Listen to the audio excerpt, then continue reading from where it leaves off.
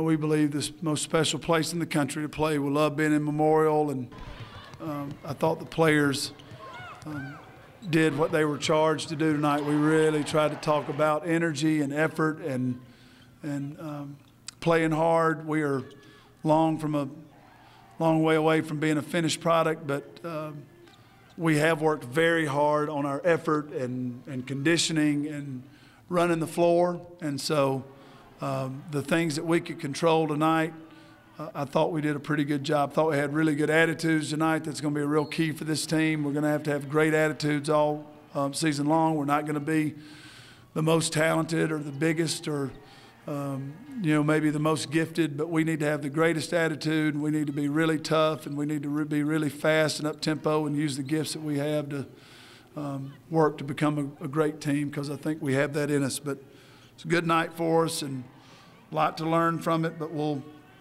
try to do that in the days forward here. I told them all in the locker room there now, when it's that kind of game and the margins like that, you can have a good attitude. What kind of attitude we're going to have tomorrow? What kind of attitude we're going to have early Saturday morning? We're going early Saturday morning and working real hard. This team must, to have any chance to be what they can be, we have to have the greatest attitude possible.